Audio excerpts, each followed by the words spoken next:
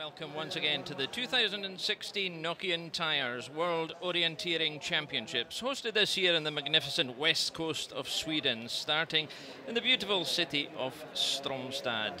I'm Hugh Dan McLennan, alongside me Catherine Bett, here on the IOF Live Centre transmission. We'll be guiding you through the rest of the week's competition. It promises to be wild, open and challenging. Today's event, it's the sprint relay, 31 teams, women, men and women, as they take off through the magnificent scenery of this area of the west coast of Sweden, where tourism dominates. The iconic scenery, the Coastal Islands to the west, Sweden's most westerly point, the Marine National Park. We're 510 kilometres from Stockholm, 160 kilometres from Gothenburg. It's a magnificent setting for one of the best sports in the world, and who could argue with this scenery and the potential for one of the great competitions of this World Championship, the second day of this year's events here in Strömstad, in Tanum midweek, and then back in Strömstad, where you'll rejoin us later, I hope. It promises to be quite a week. And here's the setting. This is the setting in Strömstad. The weather conditions are absolutely fantastic. 19 degrees, Catherine, but it feels warmer, to be honest. Oh, it definitely feels warmer out in the sunshine. I had a quick walk around the arena earlier, and there are lots of people out sunbathing. It's brilliant. There's no danger of any of the athletes getting cold when they're waiting for their incoming runners in the arena. Very little chance, we hope, that we don't have the rain we had at the end of the competitions yesterday. It looks as if we'll be home and dry. It does indeed, absolutely. A few clouds in the horizon, but nothing really. And I think they've dismantled one of the bridges we had yesterday, so the runners are going to face one fewer obstacle than yesterday, but this weather is making it absolutely brilliant for spectating.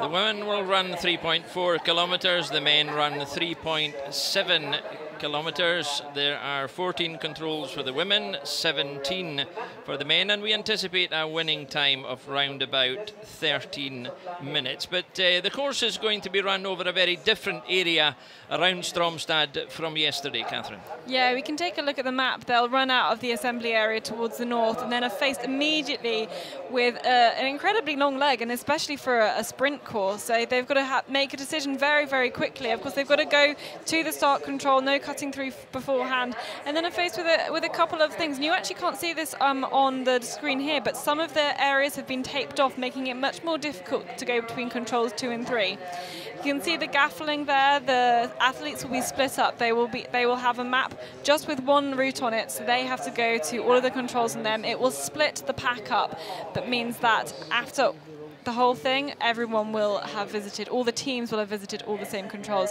Here we can see the differences between the men's and the women's course. The women's is in blue, the men's still in the orienteering purple, so they have a slight extra loop after they come through the arena and change over their map for the first time and finally into the finish. So basically they don't all run in the same order, but they end up in the same place. And it's, as I said earlier, women first, then a man, and finally the final fourth leg is the second woman. And it's a mass start, which makes it quite interesting, to put it mildly. Yeah, they've got a long run into the start control, so we'll see a lot of bunching there. But now we're going to look at and see what it's like out on the course. This is from the start. The first control is going to have a lot of route choice, and we're going to have a TV spot of that control. It's going to be interesting to see which direction they approach it from, which angle they took, and we'll also get the GPS tracking on here as well.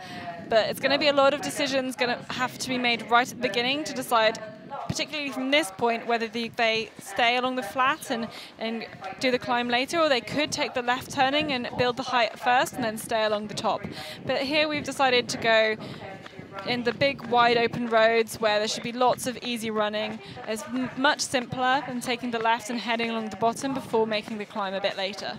So there are choices, and these are big decisions, but we'll see the runners, because of the different mapping, we'll see them taking these decisions in a different order, and the whole point of it is that they come together at the end. They're numbered in the order in which they finished last year, and we have the defending champions as number 1, Denmark. They're bound to be amongst the favourites, and they just looked so strong yesterday, particularly Maja Am, who won the ladies sprint. That must give them some confidence coming in, but it's by no means a straight run. Oh, definitely not. I mean, Maja Am will have a lot of confidence, and especially the team, and especially because they are defending world champions. But I mean, you've definitely got to put the Swiss up there. They've had absolutely great form. They won the World Cup race in Poland, and they've got a slightly different team, but they are, especially considering their results from yesterday. There's two silvers and a bronze, 3 medals definitely. They are going to be very, very strong, and of course you can never count out the Swedes. But this kind of terrain will suit certainly the runners who ran in the early stages yesterday. Will find the dry, hard, open road a surface they're familiar with now, obviously, and they will be comfortable on it. Yeah, and some sections of the map they're going to from yesterday as well, so people who've already experienced that will have an advantage. They'll recognise places that they've seen before, but all of the athletes will have had the maps from yesterday that they would have been able to study, and they know what it's like. Well, there are some views and there are other views, but there was an 81-second winning margin last year. Some of these route choices suggest to me it would be very difficult to open up a lead of 81 seconds to win a championship like this. We'll see everyone pretty much coming in the same way, same time on the first leg, nothing different. See, this is where we've got a good difference of route choice. It's actually significantly quicker to take the higher route, go up first and then see that. And this one is also going to offer a lot of route choice. I think they're missing one there, going right through the middle of all the rock. All these athletes are used to running in the forest and things like that. They will be absolutely fine with just going straight through and not even seeing that as an obstacle. So the bare rock will be easier to deal with because it's dry, basically. Yeah, well, it won't. It might be slightly stippy or slightly steeper. That might give. I think it's the steepness that will cause the problem if there is any. But they'll just treat it as another hard surface, and they will be very confident just going through the contours there. It'll be very easy. This is the numbering for the start list. The 1, 2, 3 from last year in the championships in Scotland, reflected with Denmark, Norway, and Russia being the 1, 2, 3, the mass start, as I said. We have 31 teams in all. We have no team from Egypt, although it was on the list at one point, so there will be no number 29. Great Britain there at number 14. The United States in the middle of the bunch towards the end of the numbering, and as I said, no number 29, which would have been Egypt, but they're not here. So a wonderful atmosphere around the stadiums. Very different from yesterday, I think, because it's a team event. It's much more of people supporting teams rather than the individuals, although the team aspect yesterday was significant as well. Yeah, I think we can see a lot of team flags out there, lots of different countries' flags. They've all brought them down, especially as we look at the start, all the maps lined up that the athletes will pick up on the starters' orders. And here we can see the group of women who've come down from quarantine, all ready to set off in a couple of minutes' time. So if you talk us through the process that they're undergoing now from here, what they have to do. Okay, so they're just about to go and line up at the start, all the top seeds, so the people with the lowest numbers, the fastest people from last year, they are starting on the front row. They're going to find their number and find their map. There we can see 1, 2, 3, 4, 5 lining up right at the start. They'll have the advantage going off first.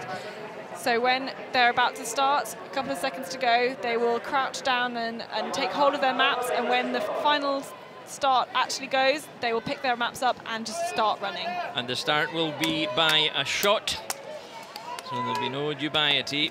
The runners are in place and ready to go. We estimate, as I said, around about 13 minutes in all, but there will be chopping and changing. The positions will change with the women, the men catching each other up and then losing places. Here we go. As they pick up their maps, ready for the start.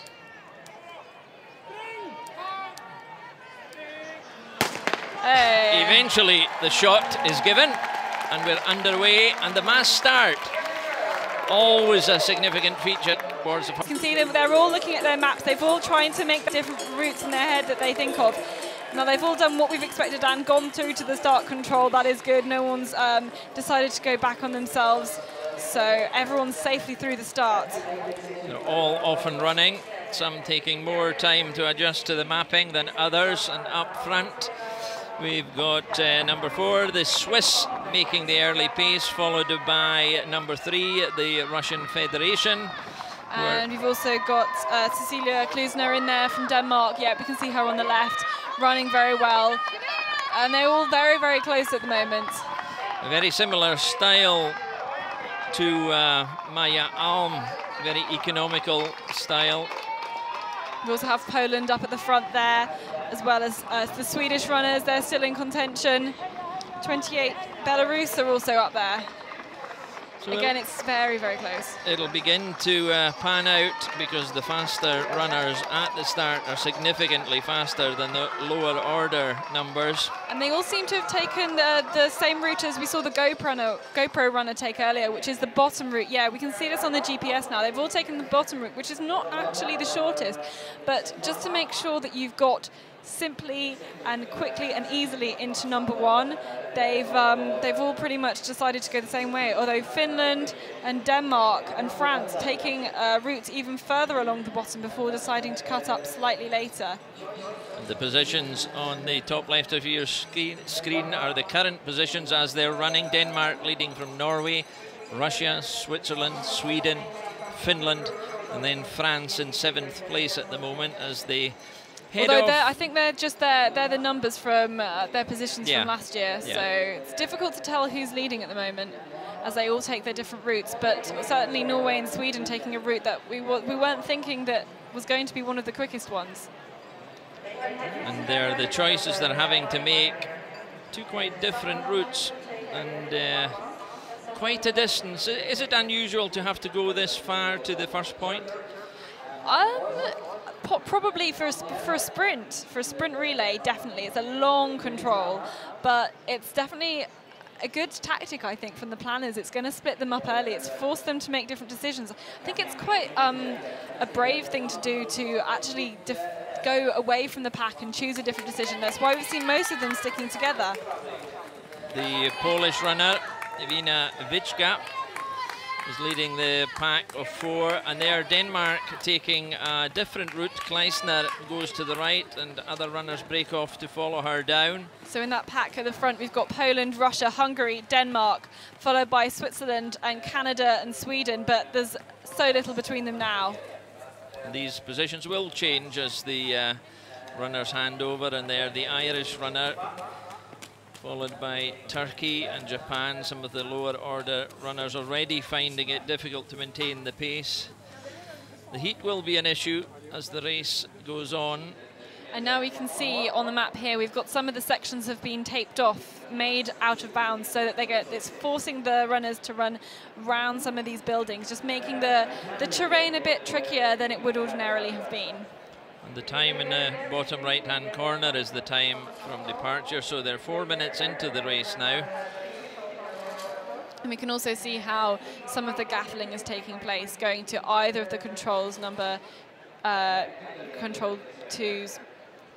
And for those of you perhaps not as familiar with the term gaffling, Catherine's going to explain it in words of 1 syllable. I'm not sure I can do 1 syllable. I think I've already gone over that. But so it's where you'll have, the courses will have some controls, they will go to the same control, and some controls there will be a choice.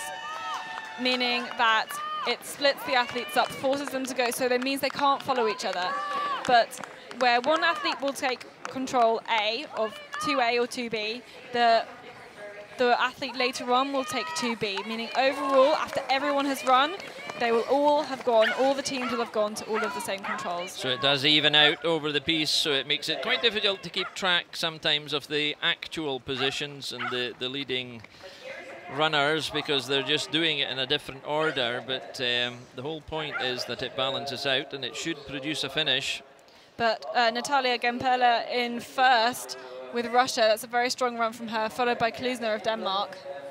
And then Vicha of Poland and Strand of Sweden. But there you see the first 3 or 4 runners are opening up a gap. The gap between them is not that much, but then they're beginning to shake off some of the runners behind them.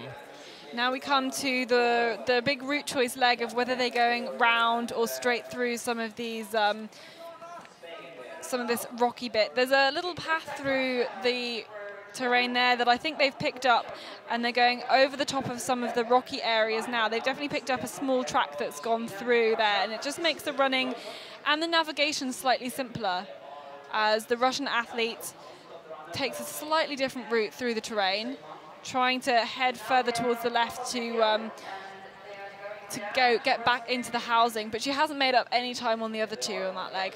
The 3 runners still in a group. The climb, the women have a climb of 70 meters over the piece. There the numbering and the times, just under a second in the lead. Russia from Denmark, Poland, Sweden, Latvia, Estonia, and then further down already a significant gap opening to the 20th position there. Australia are nearly 30 seconds adrift at this stage. So here we can see the leaders doing their route choice through this more technical part. Less typically a sprint area, but they've all just chosen to go on the northern route. No one really going straight through yet. And particularly Sweden and Denmark evidently heading to control 6, which is the further south of the 2. That might be a shorter leg overall, gonna put them out in the lead, and it looks like the Swedish runner, Lina Strand, is closest to the finish at the moment. We'll pick up another radio control at control number 9 to give you an indication of where they are just before they come through the arena, and we'll pick them up on the TV cameras again. Quite a significant group there, managing to keep themselves ahead, but the leading group are doing well to stick together probably, and that might help them in the warm conditions as they come to the handover. And it is Lina Strand in first, followed by Cecilia Klusner of Denmark, and then Natalia Gemperla of Russia, and finally Rahel Friedrich pulling up a lot actually from Switzerland. She wasn't in the first group at the beginning. And here's the Polish runner. There was a great cheer from the crowd as they saw the Swedish runner come through that first. And there will be again as they see her come down the steps as we get our 3rd split point just before they come into the arena. It's not much, it's not a huge gap at this stage, but there's a big hand as she comes in. Range of the arena has woken up, and the flags, all manner of flags I have to say, here they come past us in the arena, sweeping past us. No more than 100 meters covered, the first 4 or 5 runners as they pass us there. And that's a definite group before we have a gap after the Swiss runner. And they head off back basically to where they started from, over the bridge. Negotiating that, much easier to do that when the conditions are dry and good underfoot. And then a larger, much larger pack picking up the pace afterwards, where they've settled into almost a race within a race. But now there's just a bit of a break developing there between the faster runners and the tail enders just going through. Ukraine, the Czech Republic, Germany still passing us here, Bulgaria, the USA and Australia. This is actually very interesting because Denmark has taken, Klusner has taken the possibly longer route going around the left-hand side of the building. There's not too much in it, but I think she may lose some time from that decision. The defending champions. But this route choice certainly has split them up. We've got Sweden and Switzerland both going on one way, and I think Lina Strand is looking really, really great to get to that control first. And here's Kleisner, closely followed by Gemperle, Natalia Gemperle from the Russian Federation. And still the runners passes the Italian runner, just going through the arena. This control number 10, there are 2 possible controls to go through, so we won't see all the runners past this point. As we see Charlotte Ward, who decided not to run the sprint final yesterday. She was going to rest and recover specifically for this sprint relay. So Britain getting hopes of getting on the podium for that. Denmark relying heavily on the consistency of selection, which has seen them do quite well. The World Cup, the Swiss in Poland in April were first, Sweden second, Denmark third. The European Championships then, Russia won that, Denmark second, Switzerland third. But this is a different ball game altogether. Here we can see we missed Lina Strand going through that control ahead of Klusner from Denmark. So she's definitely ahead as they head back into kind of more of the park areas of Strömstad. And the crowd in front of us shielding their eyes, watching all the action on the big screen in the arena. Glorious afternoon here on the west coast of Sweden. And huge support for the home team, but there you see the flags of all countries. There are people here from supporting all the teams running. Some people better than others at getting their control flow, as we see the men waiting at the assembly area. This is the scene as they await the handover. Should be in about, I reckon, 2 minutes or thereabouts. And we have another split from in the terrain, and Sweden no longer have the lead. It is Russia first, followed by Denmark, and then Sweden. Natalia, and finally we have Switzerland going through just in shot there. Natalia Gemperle is the leading runner for the Russian Federation. She'll hand over, is due to hand over to Artem Popov. She's had a great run. The Russians have put their strongest runners out last, and she did not compete yesterday. So they've evidently got fresh legs, but not the experience of running in the terrain, as again, Russia and Denmark go different ways just around here. There are two in the Russian team who ran yesterday, Andrei Khramov and Galina Vinogradova, who will take the team home, so that could count. 3 runners yesterday ran for Denmark. Tue Lassen, who's going to pick up Soren Bobach, Maja Alm. Oh, change your mind. Back they go once they come to the control there. And that was Russia and Russia and Sweden, just followed by Denmark, and then again Switzerland. They're still very, very close together despite taking those 2 different routes there, and they all come into the finish pretty much together. A bit of a gap towards Rahel Friedrich from Switzerland. And the crowd in the arena have sensed that they're just about with us, because that's the corner just round us. The volume cranking up a notch or 2 here. They come just past us now, and it's Lina Strand leading the field from Natalia Gemperle as they go round to pick up their maps, hand over to their colleagues. Lina Strand handing over to Gustav Bergman, Natalia Gemperle over to Artem Popov, Cecilia Klusner over to Tue Lassen, and finally Rahel Friedrich over to Florian Howald. Smooth enough changeover so far. So Sweden lead, Denmark, Switzerland, Finland, Poland, and over the first 6 places there's a 22-second gap, but all these positions and timings will change as we go through this. The exhaustion, they've given it everything. The leading pack have acquitted themselves really well in the heat. Great Britain there handing over to Peter Hodgkinson, one of the team that won gold at the World University Orienteering Champs a couple of weeks ago. Robert Merle has taken off for Austria there, number 9. And then there's the French runner Frédéric Tranchon, who featured from time to time yesterday in the sprint. And some of the lower numbers now coming through. The Spanish handover. German runner, number 23. Soren Riechers is away. And here we have the... This is a little replay of the first leg. Norway seems to struggle going through all of those little gaps, not taking a simplest route.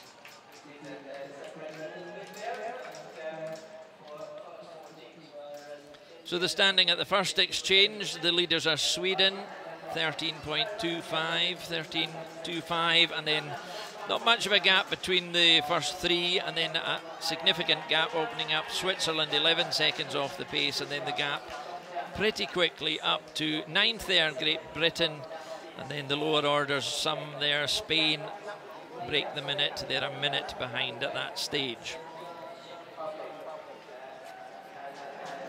But these gaps are only going to get wider as Russia, the Russian athlete Artem Popov, takes the higher route, the one that we know to be slightly shorter but perhaps slightly more complicated. He may catch up a bit of time on both Denmark and Sweden, who look to be running together, followed closely by Switzerland. So almost two distinct races going on there. It's quite a difference in terms of the strategy being taken.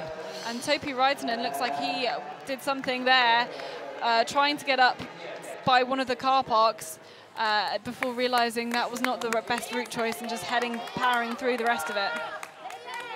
And now we can try and catch them on our first control, who's taking the best route, and it's still Sweden in the lead.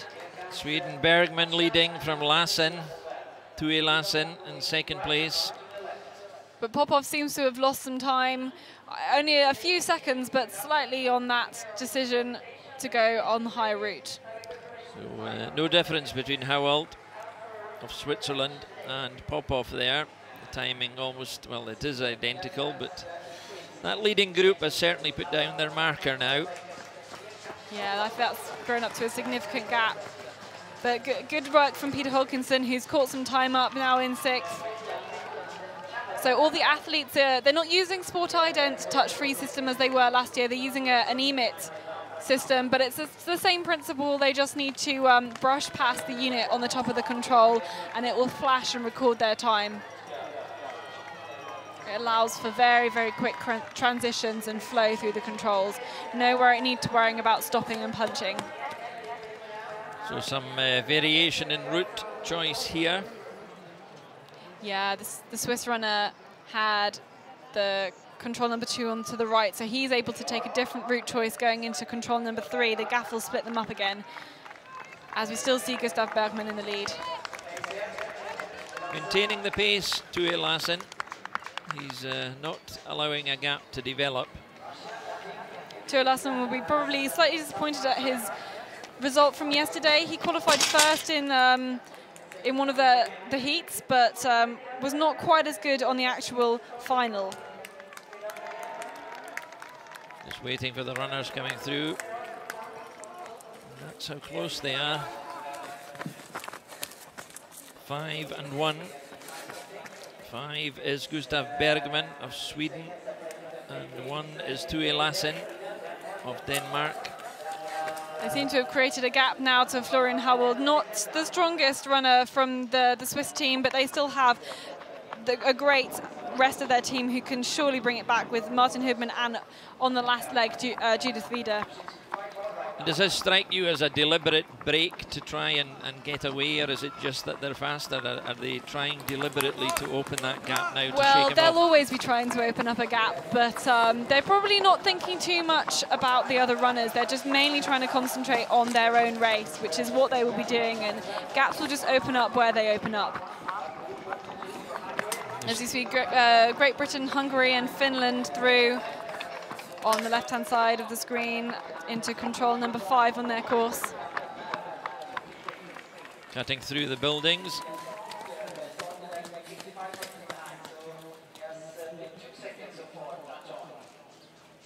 Bergman still leading.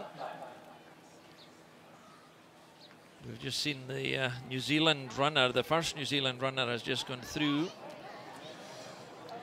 And this is their splits from the first part of the race. So we can see Florian Howald from Switzerland actually had the best split on that joint equal with the French runner. And so some of the faster runners, the ones we expect to be in the lead overall, not quite as quick on that first exchange from the handover to their first radio control. They're the furthest point away from where we are here, a replay of the turn back, as it were, towards us. Everyone choosing to pick up that track and going over the bare bit of rock. I think they're trying to play it safe actually and use that track to get the entrance into the terrain. Tue Lassen appears to have edged ahead of Gustav Bergman now.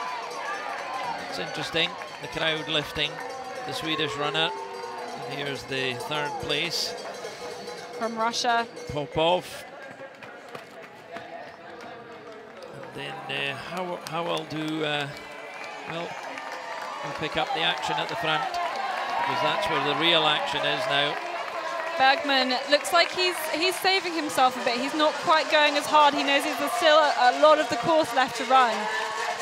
But the Danish flags are waving in front of our position in our commentary tent as Tue Lassen comes through the run through in first place. There's the Swedish runner coming in. They've just passed us there. Bergman does look like he's taking it quite easy. He's not in any sort of rush now. He knows he needs to control his speed to make sure he doesn't run too fast with his navigation. The Swiss runner has gone through. How old? Now this is maybe some of the inexperience of the Russian Artem Popov showing.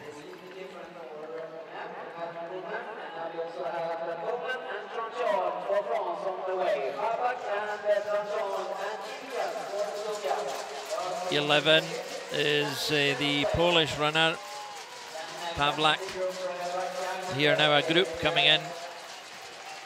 Number 6, the Finnish runner, Topi Raitanen, and number 9, Robert Merle, who featured strongly yesterday at one point, and Britain going through there also.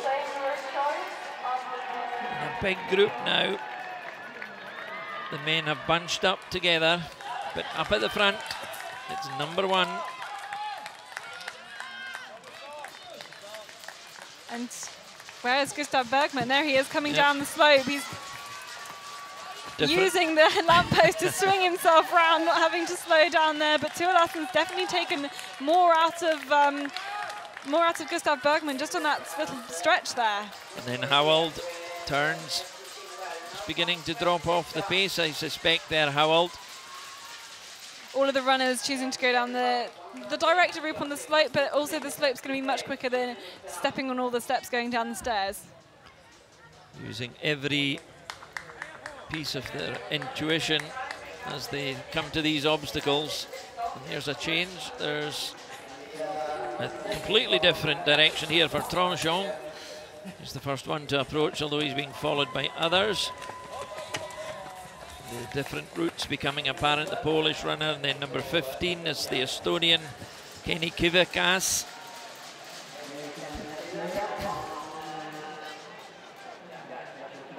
So all of the men having that control number 10 before they head off into the open rock part of the course, where they will, which is the extra part of the course compared to the women's, which adds a bit of distance, a bit of time. But what's happening to the Russian athletes? What's happening to Popov? Well, he seems to have gone, well, if the tracking, yeah, he's obviously realised now. We picked him up on the GPS. Took the left fork and then instead of the right fork in the track, and realised that eventually.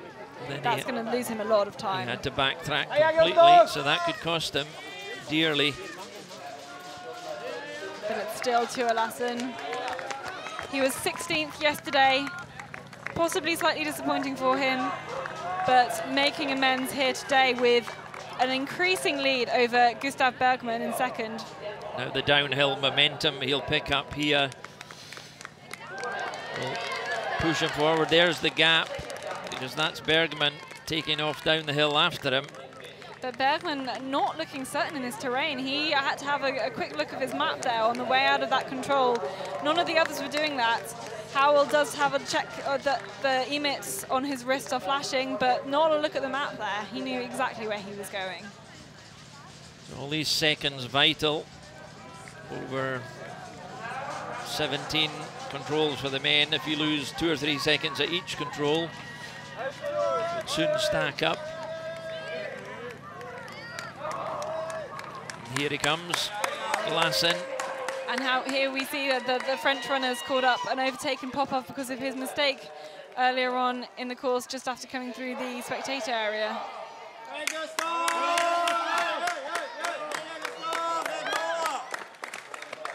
Gustav Bergman is getting support from the crowd throughout this course. He doesn't seem to be able to respond, though. He's still running at the same pace. He doesn't seem to have an extra gear that's propelling him forward. He still looks uncertain.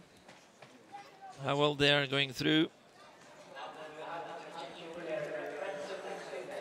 And here we can see the gaps as they go on the last few controls before they approach the finishing area. Denmark with a huge lead over Sweden, Switzerland and France, the first four, but they're quite separated at the moment. Although perhaps Gustav Bergman just wants to be solid. He knows he could potentially have a big mess up, and he just wants to hand it over to the next runner in a solid position. He'll hand over to Jonas Leandersson, 5th yesterday and former world champion in the individual sprint. Here they come, heading for the changeover. The crowd in the arena have picked them up. And then we're going to another male runner. And Denmark will hand over to Søren Bobach. Tua Lassen said he's had strong training this year, claiming he's only missed about 4 or 5 days of training due to any sort of illness or injury. So he looked, and it looked like that has paid off, as he looked incredibly strong. There's Bergman going through, past us round the last corner to the handover, picks his map, and he releases Leandersson, the 2015 sprint champion.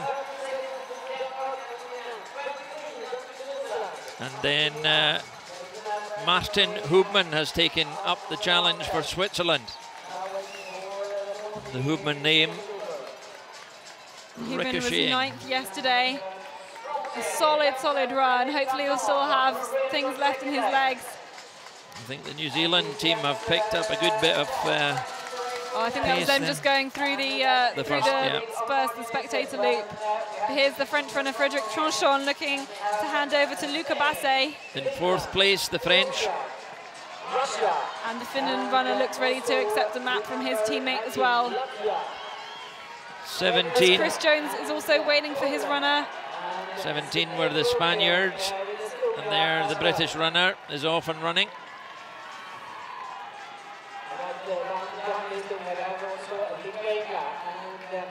The runners there just absolutely exhausted,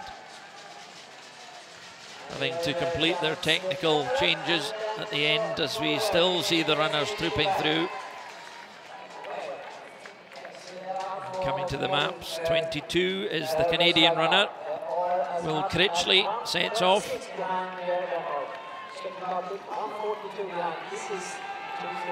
The Czech team are quite far down. They performed excellently in this year's European Championships, of course, run in their home country. So maybe having a bit more trouble this time round.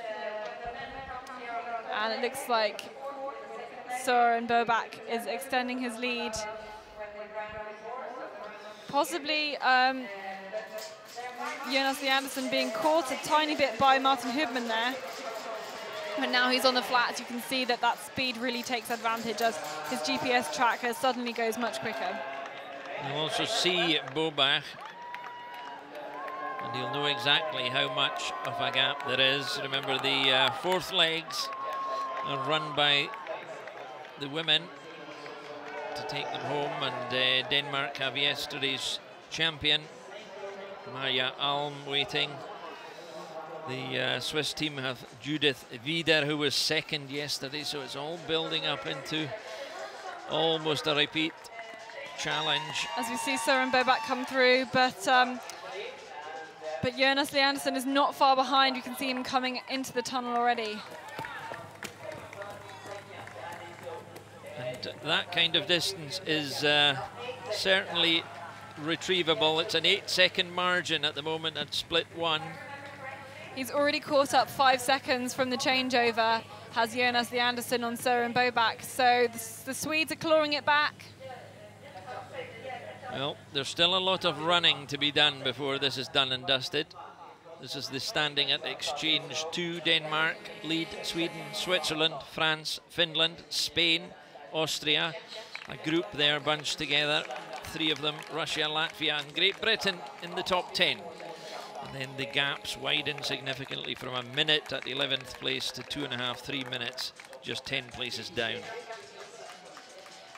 But Luca Basse looks like he's being caught for 4th place by some of the runners from Finland. And Great Britain are there too. Chris Jones has already caught up some time. He changed over in 10th place, but now up to 6th. Chris Jones winning the gold medal from the World University Championships. He'll be looking to take the team into a better position. And he certainly did well yesterday, improving significantly on his place in the 2015 championship, so that will have given him heart.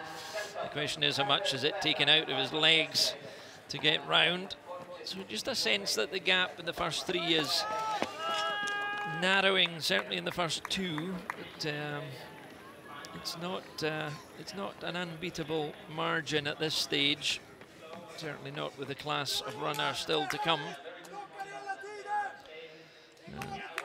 And they come round to punching control number 5. We can get a new split to see if Jonas Andersson has caught up any more time on Søren Bobak.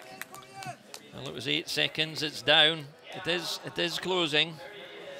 That looks as if it's closed significantly now. And if he was to do that again before the end of the leg, well, we would have a race in our hands for sure. Hoopman 17 seconds adrift. There's a great shot of the...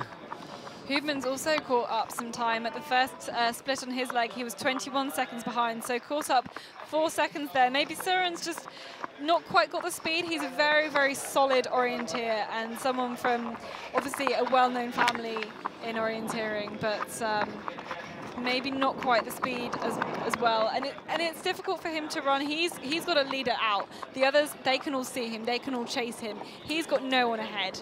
It's got to be harder to run that way. As Chris Jones pulls him up into 4th place. That's a great leg from Jones. We've just been told that Russia have been disqualified, apparently. So that's taken them out of the equation. And we'll maybe find out more about that. But that seems to be certainly one out of the leading places that we don't need to worry about at the moment, because it's beginning to heat up nicely at the beginning. The Spaniards have also pulled up a lot on their second leg. They finished in 14th after the first leg, but have pulled up into 6th place now. The Spanish team had a great set of qualifications for the sprint final, and now we can see how they've gone through the kind of interesting route choice leg. Denmark going pretty much straight through like we thought some people might. But Jonas Andersson looks like he's taken it up, gone the long way around, but he knows he can be quicker on that. And Chris Jones has taken the route that we saw most of the women and most of the second leg runners go, and he's also caught up a lot of time there. It looks as if he has the pace. He certainly has the pace to make up the ground. And they approach from the different directions, and they're pretty much exactly the same. Søren Bobak and Jonas Andersson. They could have shaken hands. It's the last thing in their mind, but they were there in a split second between them. Running together, he's caught up all of it, and here is Martin Hoopman joining them. Hoopman can certainly make up that ground, but it might be easier for the two of them in the lead to edge forward together. And now there's nothing between them as they come into the arena. There is absolutely nothing between them as they hand over to Maja Alm for Denmark, and then Judith Wieder will take up for Switzerland. They've still got another loop to run though before they actually do any handing over, so they're still running together. We'll see whether the next time they come through the arena they will be together or not. And Martin Hoopman following them. The crowd know that that's what they're teeing it up for. Although Hoopman not looking quite as strong as we see Chris Jones coming through in 4th place with nobody behind them. Well, there's another gap there. He's going to be handing over to Kat Taylor at the end of his leg. A very, very strong runner. If she has a good race, she could very well challenge for a medal. So there's a significant gap there between Hoopman and Jones. And then Bostrom. Jones seems to have a fairly comfortable advantage at this stage. Basse then a minute off the pace in 6th place at split 3. And Blaines, the Spaniard, the Latvian Paulins. We can see the Russia running there wearing number 3. We've heard that the Russian team have been disqualified. We should bring you more on that. Tidy it up when we get more news on their disqualification. Here they come, having a good look at the map as they go through. And up in the leading charge. Inches between them now. It's all going to be down to the very final stages. This will go to the wire, I suspect. Well, that was Martin Hubman. So we've missed the Swedes and the Danes going through. So we don't know quite who's got ahead. After well, they were together. Maneuver. Just caught them going over through that tree. They were absolutely almost stride for stride. Nothing between them at this stage. And it'll be as much a mental challenge, I suspect. There's Chris Jones. So there's the wider picture, if you want. This huge battle at the front between Denmark and Sweden. They're staying together, with Denmark possibly slightly in front. So Søren Bobak hasn't let Jonas Leandersen out of his sights. As they take an interesting route, starting further down before heading up the hill. They're maybe continuing on the flat before they get... Our information is that Russia are back in the competition. So that will resolve itself in due course, but they are still running. They're a good bit off the pace at the moment, but Great Britain taking a much wider route there. That they will come together. And here we can see how Sweden and Denmark have got different controls. Jonas Leandersen heading in for the southernmost control, and Søren Bobak heading for the other one. That may split them up, who they've been running together for a long time. Leandersen looks like he's edging ahead now. Here's Bobak. Just doesn't seem to have that pace. 10 seconds adrift on that clock. As Leandersen has upped the pace, and Hubman looks, if anything, to be 19 seconds off. But Søren Bobak has lost 10 seconds on that time. It may have been the gaffle. He may have had a slightly longer control that will resolve itself eventually after all of 4 runners have been out. But he certainly lost some time on that one. Portuguese runner just going past us. Still the runners, the lower order, the Australian passing us through the arena here. And here comes Leandersen. Going well. He's maintained his rhythm all the time. If anything, I would say he's just got that little bit quicker. Whereas Bobak, with his economic style, is finding the going tough. And this is where possibly Leandersen will have an advantage as they return into the terrain that they were in yesterday. It's a control, if not in the same place, it's a similar place that they were running yesterday. So he may well have the advantage, and he knows that the finish is close in sight. There'll be just that little bit of a sense of familiarity as he goes down some of the slopes. He'll know where he's heading. And it might aid his decision making. Here's Jones.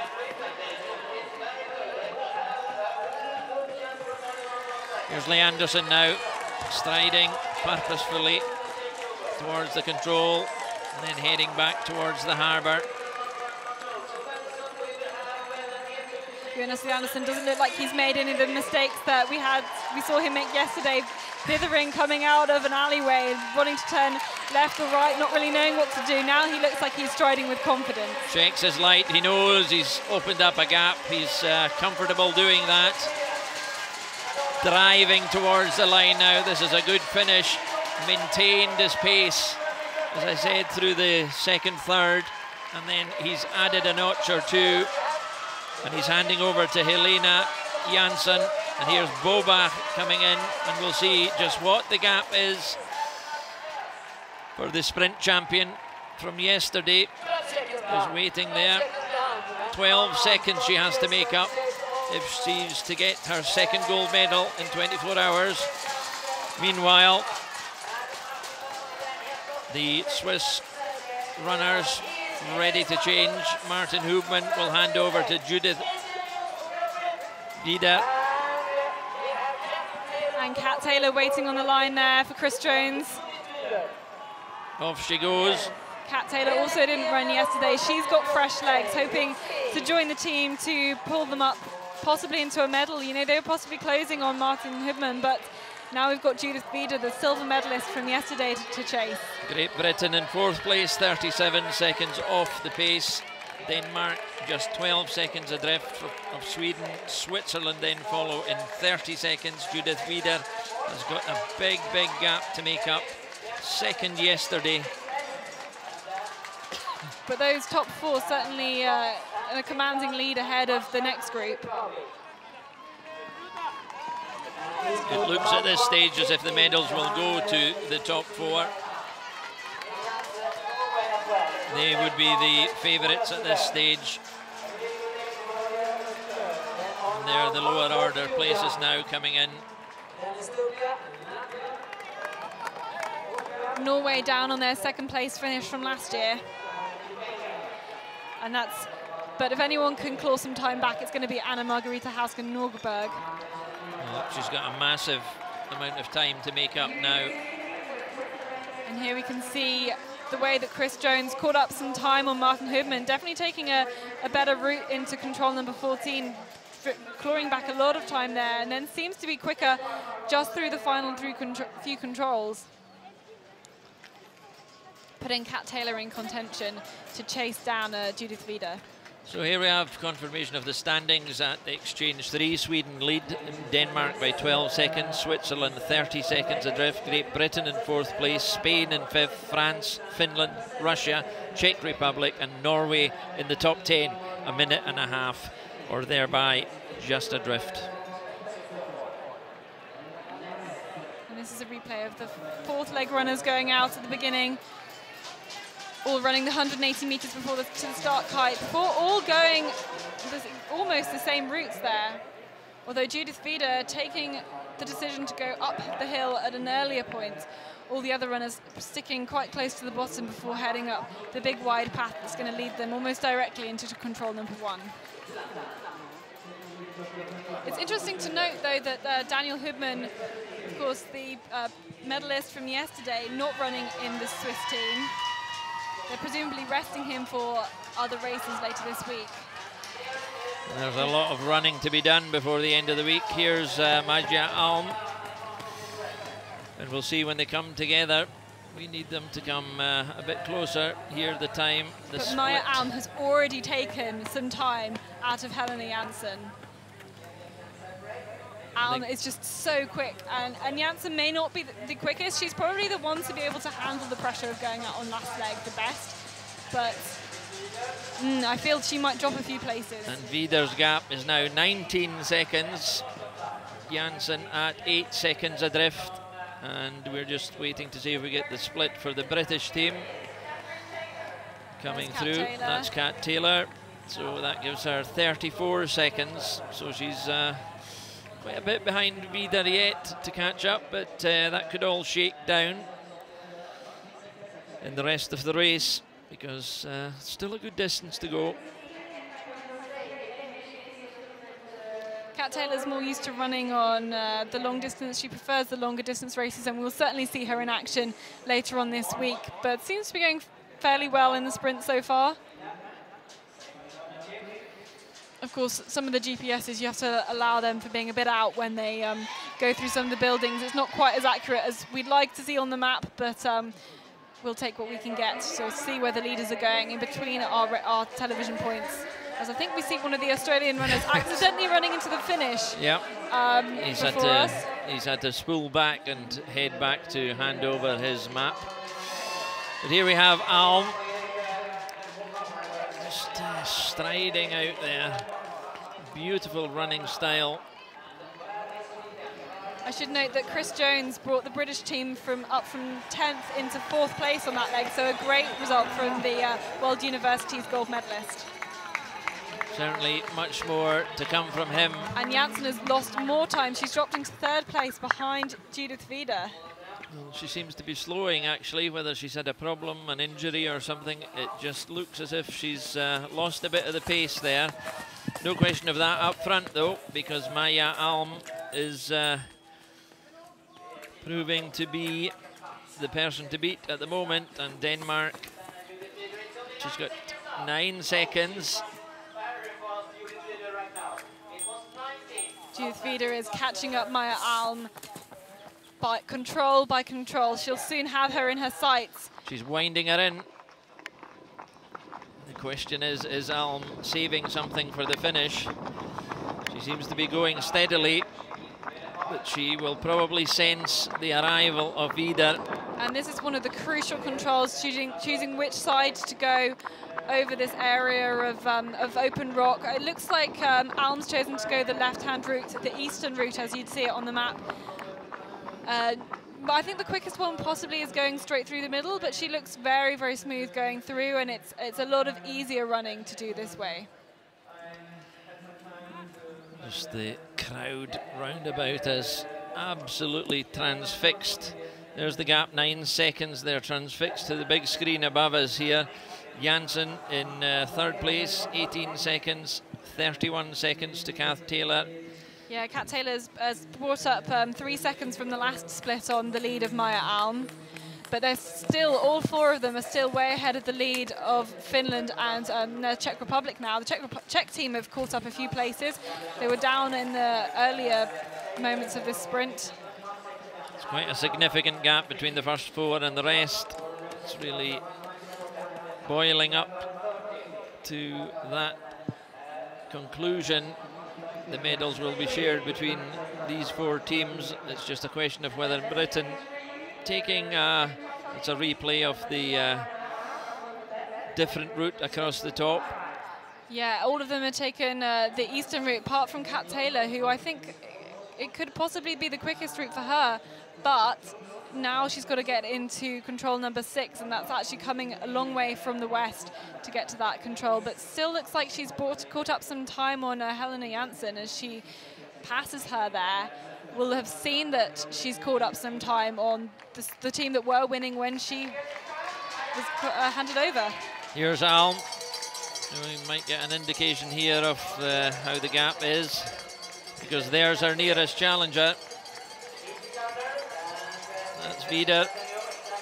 They'll have crossed. She saw where she was, so she knows exactly what she has to do to get back on terms.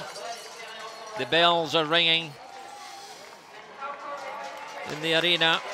Alm being very careful coming down to that control, checks her light, makes sure that she registered. Now the gap was at 9 seconds of the last split, and it's 9 again. 9 so again. Not caught up any time from the last split that we've got. The New Zealand runner in front of us has made the same mistake as the Australian, and there's Alm passing us for the first time. The next time she comes back, she'll take this route into the finish. The question is, will that gap still be the same? As they head off again, away out into not so much the country, but this beautiful city. I know we've had Helena Janssen through, she should be coming through. About 36 seconds down. 36 seconds. So that gap is going to be very difficult to close, and she looks like she's toiling as she passes us, to be perfectly honest. And Taylor's lost some time on the leaders as well, and on Janssen. She's drifting backwards at the moment. The 3rd place and the 4th place runners finding it very difficult to keep up the pace. This is Kat Taylor. Can we see where Kat Taylor lost some of the time? Both Helena Janssen and Kat Taylor lost some time between controls 5 and controls 8 and 9 here. And again, the lower order runners are having a real difficulty. Oh dear me, Kat Taylor going to the wrong control, almost going to the other control number 6, completely going down one of the roads and having to turn the way back. That's where she's lost some of the seconds. Well, that may very well have cost her any chance of a place in the medal positions, but we'll see whether she can pick it up. She's long since passed us here, following them away out into the far end of the arena. But they've still got the top 4 have still got a good lead over Vinogradova in the chasing group.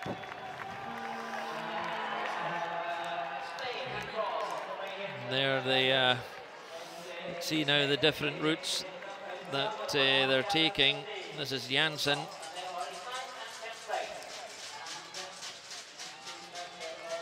And round the trees.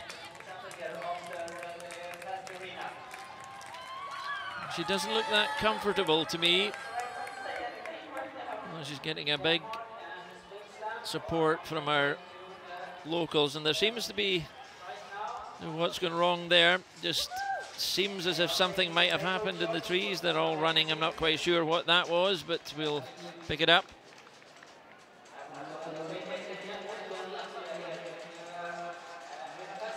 Again, they've all taken a similar route, but possibly, well, Maya Alm's got the downhill route. She looks like she's sprinting away from Judith Vida, but Vida's got to the top of the hill now on control number 11, so can probably still see the figure of Maya Alm to chase. Only a few controls left now. We've passed the 50-minute mark, and just there the sense that the pace is something too much for the Swedish runner at the moment. But here's Maja Alm. No sense at all of her relentless pursuit of this medal. And here we'll have an indication of the gap. Looks here like she the comes. Gap's grown, I think. Here she comes. That looks as if it's opening, that gap. It's a gap of 12 seconds. 12 seconds now, that is. She's eking it out. But Kat Taylor still has a lot of running to do. She's able to catch up the Swede. Helena Jansson certainly looked to be toiling in that last stretch when we saw her, but whether Kat Taylor can make up the ground, don't immediately see any prospect of her doing that because it's such a significant gap. Here's Jansson now. And that's a gap of 48 seconds behind the time of Maya Alm, who punches one of the last controls before heading into the arena. Well, I have to say she looks unbeatable because she can sense the finish now, and look at how she's lifted the pace. Her stride is significantly stronger, makes absolutely certain that she's clocked in there, and here her teammates are waiting for her. Kleisner, Tue Lassen, Bobach. She knows she's won it. It's 2 gold medals for Maya Alm in 24 hours as Denmark take the sprint relay at the 2016 Nokian Tires World Championship in Strömstad. And here, 2 more gold medals for Maya Alm, chased down by Judith Vida, couldn't quite do enough. She was catching her at the beginning part of her leg, but not quite enough in the end. First and second yesterday, first and second on the finishing leg today. It's still a silver medal. It's 16 seconds, the winning margin. But can Sweden hang on for the bronze medal? Let's have a look. That's the question that'll be on everyone's mind at the moment. Just waiting for it looks like they can. Here they come. Helena Jansson comes and punches one of the last controls. Helena Jansson of Sweden. Sweden are going to take the bronze medal. Her team colleagues are with her as they come to the finish, making sure she gets there. And that's a good, strong run. She looked like she was struggling at some points, but she's made it safely home in 3rd place. And now we're just waiting to see. And Great Britain come into the stadium now. It's going to be a 4th place for Great Britain. Kat Taylor steadily coming into the arena. That's been a good run by Jones, who brought Britain up. She's just checking behind her, make sure that she's safe. And here she is being followed, but she's safe enough because that's a runner in the lower order. But here's the 5th place, so 1 minute and 40 adrift, Great Britain. Followed and Chris in. Jones on there to congratulate her, followed by Galina Vinogradova from Russia. And then last year's runners-up, the Norwegians, coming in 6th place. So, there we have the main positions.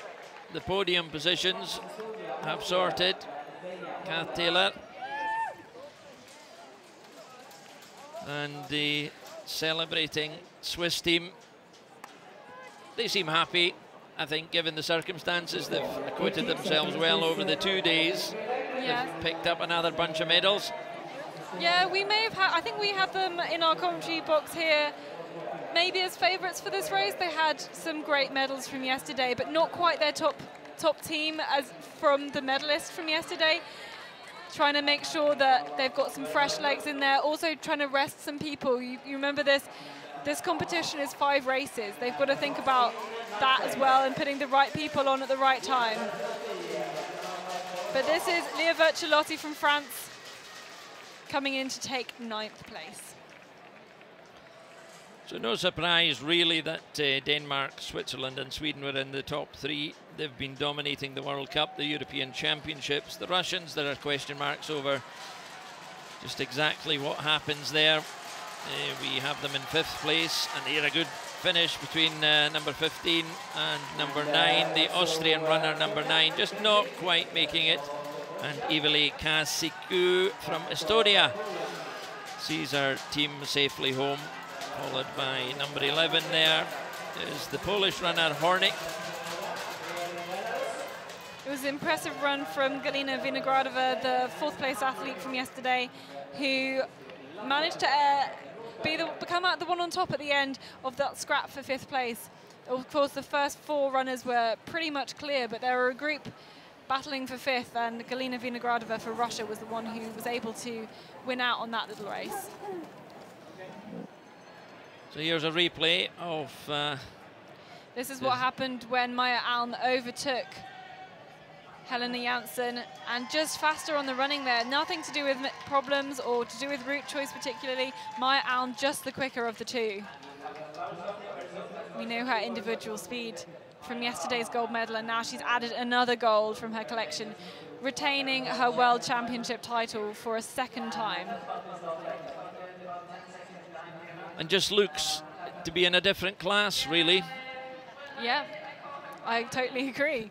she's just got that speed and was able to maintain the lead. It was threatened by Judith Vida. We mustn't forget that. Judith Vida caught up a lot, particularly at the beginning of the race, and was fairly close to Alm here, but Maya just had the speed over all of it, over the last part of the race to get away. Maybe their slightly different gaff along control number 10 benefited the Danish runner more than the Swiss, but overall, Maya Alm just had that speed. And you mentioned Søren Bobach, the 3rd leg runner, always a steady runner.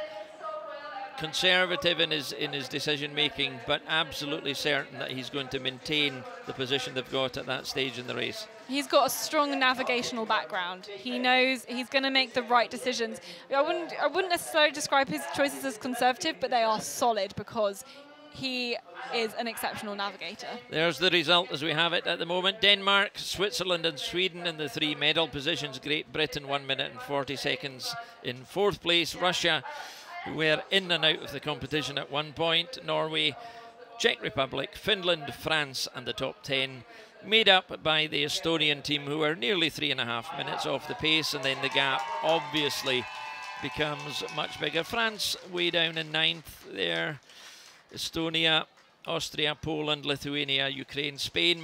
We might have expected Spain to do just a little bit better, but this is how the race was won and lost. It was a good start, a comfortable start. We didn't have any chaos. We thought we might have had a bit of bunching. And then the early stages, it soon became obvious how the race was going to pan out, Catherine. It did indeed. We can see the Swedes and the Danes, the top 3 were pretty much maintained, the top 3 throughout the whole thing. We were expecting Sweden, Switzerland and Denmark to be in the top 3. I think they were definitely the favourites, but what order they would finish, it was more uncertain. Just would turn out to what happened on the day, who had the legs to make it. As we see someone struggle with the map changeover, that was Ukraine there.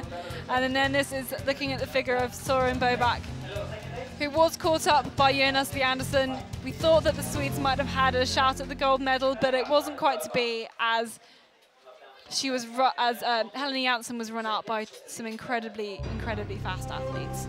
But once Alm got ahead, I don't think there was any real doubt, was there? Although the race was competitive in itself, there was never any real doubt about where the gold medal was going.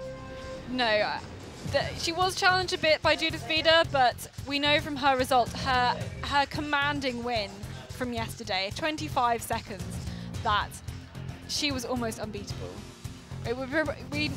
As long as she had recovered well and kept her head together, knowing she was out in the front, which, you know, she's got absolutely great form and great composure, and that really showed from her ability to bring it home with a gold medal. Well, they'll be extremely pleased, obviously, the Danish team. And these are the magnificent scenes in the harbour area as the assembled crowd welcome home the finishing runners, some of them a good way off actually finishing at the moment. The Irish runner there still. The Irish team have a long, long way to go before they finish. But the crowd, sense of anticipation building up for the flower ceremony. On the podium, the 6 top places will get the flowers, and the 3 medal positions will be fated. We also see Turkey and Hong Kong go through. They've got the final little bit of the course to go before they make their way into the finish area. It has been quite a triumphant performance by the Danish team. There, the Swiss team, second place, go to their position. It's just the 3 medal positions we have for the flower ceremony here. And I have to say, all 3 teams looked fresh enough. They looked as if they could all go out again. Particularly Maya Alm. We always comment on her fitness.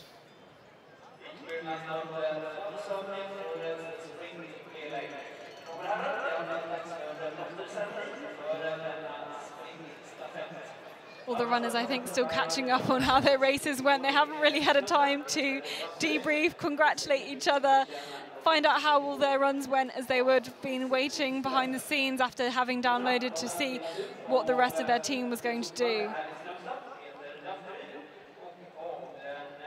This is the moment they were all waiting for. And then we start in 3rd place. På tredje plats. We have the team of Lina Strand, Gustav Bergman, Jonas Andersson and Helena Jansson, Team Sweden. 3rd place to the home team. A big response for them. I'm sure they're disappointed they never quite had enough to get to the gold medal position. But it was a good performance nonetheless. They made sure of their position.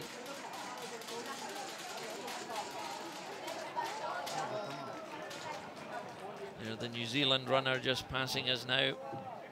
As the lower order runners still coming in as the prizes are being handed out. The glorious conditions here this evening. The crowd are heading for their various celebrations all around the town. And the 2nd place award now.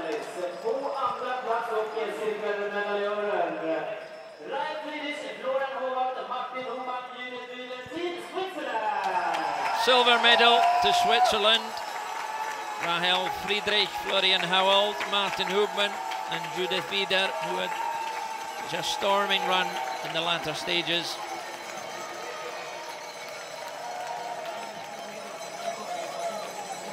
Very pleased with herself, and quite rightly so,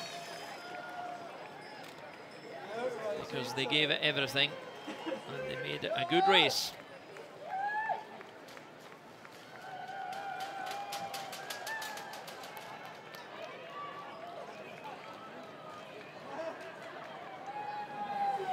Big smiles from the whole team. The Swiss team get a lot of support wherever they go. And a load of Swiss flags can be seen from being waved from the spectators here in the arena. Great atmosphere. And next we turn to a team that hasn't changed over the past 2 major competitions. They were the same team in the World Cup. They were the same where they got 3rd. They were the same team in the Europeans where they became 2nd and then 3rd time lucky. It is Team Denmark. Team Denmark are the champions, the world champions at the 2016 Nokian Tyres World Championships here in Strömstad, and worthy winners of the championship. A double gold medal winning performance for Maja Alm there, who took the sprint yesterday and has come back and picked up another gold medal this afternoon, leading her team home in the fourth leg. Cecile Friberia Kleisner, Tue Lassen, Soren Bobach, Maja Alm. Their week is by no means done, because plenty of running to be done in these championships. So there we have it, Denmark are the world champions, and that brings our transmission from the IOF Live Centre today almost to a close. Catherine and I will be back on Tuesday. Confirmation there of the first three places: Denmark, Switzerland and Sweden. We'll be back on Tuesday from Tanum and the middle distance race. But for now, bye-bye.